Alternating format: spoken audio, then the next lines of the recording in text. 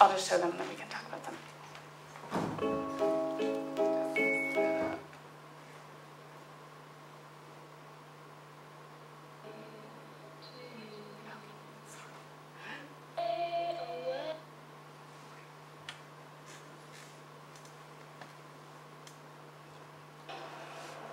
Great to see you all here, and look out there and see some familiar faces.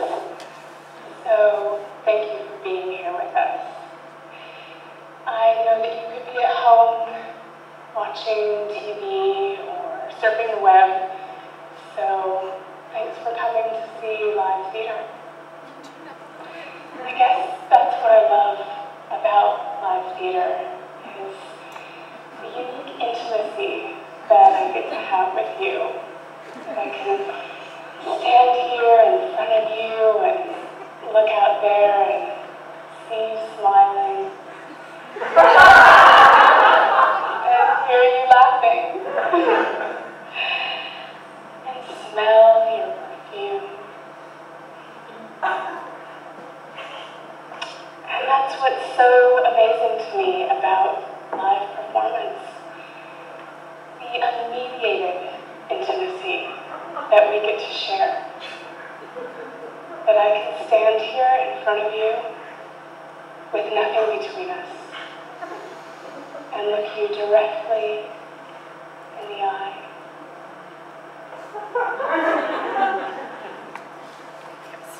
That's one section where obviously I comment pretty directly on the relationship between live performance and media. And a lot of this piece was about that, and my work increasingly has become about not just making work with media or featuring media, but actually making work that is about our relationship with media and with live performance. So I'm just going to show another little clip. Yes, absolutely. Now look. Patrick, can you turn it up a little bit?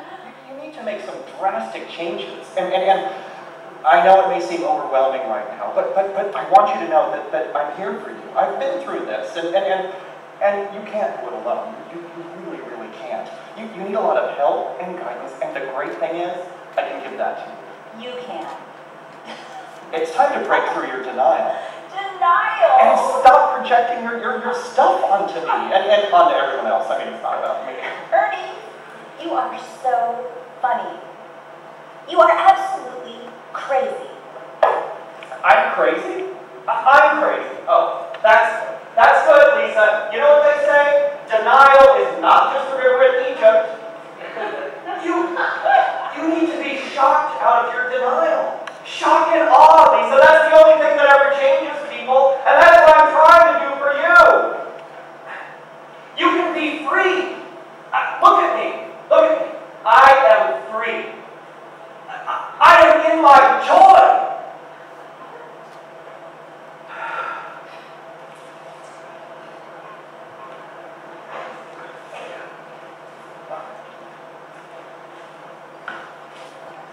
I miss him.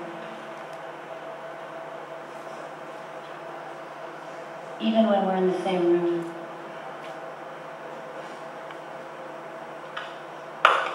This is so exciting, Lisa. I am so excited for you. This is such a great moment. You don't have to be trapped anymore. You don't. I mean, God knows you've been doing the best that you can. But you now have the knowledge to break through to the other side. I'm talking about freedom. See, I really thought that I was getting away from my past, but I was really just repeating the same thing. And you know what the funny thing is? It still had control over me. It still had total control over me. I thought that I was, acting on my own independent will, but I was really just stuck, just like you. And now, I gotta tell you, it's time. So basically this scene goes on, and it sort of turns into this section where I start talking over the top of this and adding this whole other layer of context and narrative. And Ed is on stage doing live video mixing, and what we've done here is we've layered layers of pre-recorded video of them with live feed that's happening simultaneously with them, with the live performers behind a scrim of their own projections, if you're wondering what's going on. So the live performers are actually the most ghostly presence in this, and the sort of smallest figures, and they're completely dwarfed by these live and pre-recorded projections of themselves that are sort of used to highlight the content of the piece. So I'm running out of time, but I wanted to show that longer section because I think it shows some of the ways that that's okay.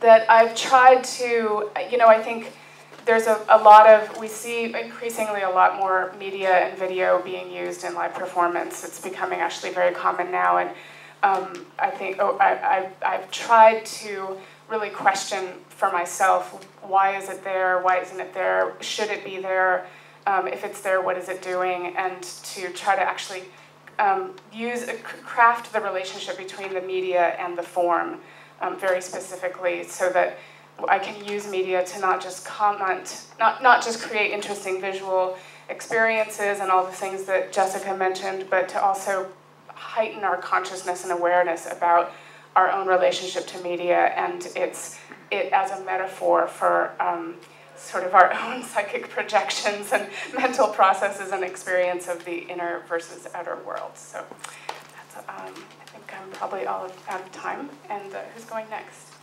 Okay. Yeah.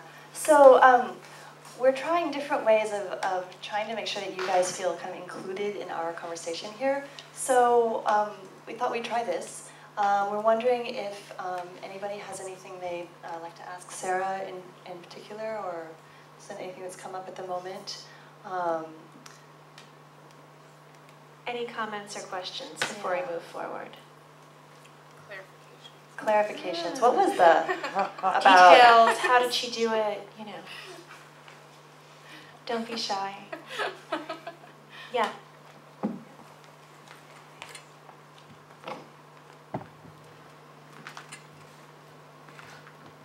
I guess is it on? It doesn't sound on. Hello? Technology foils me again. Yeah. Let's go for this one here. Yeah, it doesn't, it sounds. I definitely want to talk about the actual process of working with technology every day, which I think is a really important part of this discussion. Now on. Yeah, is that on? Okay. Yeah. I'm curious whether or not you were familiar with the technology before you started the project, or if you thought that this was something you wanted to do and then learned the necessary programs, instruments, whatever, in the process, or whether you were a geekhead and thought this would be a cool thing to do. That's a really great question. Because I think it's an important part of the process, my process in particular, but I'm not a geekhead at all. I hate technology. I mean, on some level I really do, and I think it's what's interesting to me that I'm always actually asking myself this question about why is technology in my life? How do I want it in my life? Why is it in my work? How do I want it in my work? How is it affecting us? How's it affecting me? How's it affecting us? But at the same time, I hate technology and I love it, obviously. I mean, I love what can be done with it. And I come from a background of, primarily a background in the live performing arts. But in my 20s, I started, I think at some point I was like, am I going to go into the film industry or am I going to stay in live performance, as many of us end up asking. And I chose live performance for many reasons that hopefully we'll get to in this longer discussion. But I ended up making my living in media and film and video. I think sort of over the years had an increasingly sort of contentious, conflicted relationship with that. So anyway, the answer to your question is both. I've been interested in multimedia performance ever since I saw Laurie Anderson on TV when I was like 10. And at the same time, so I've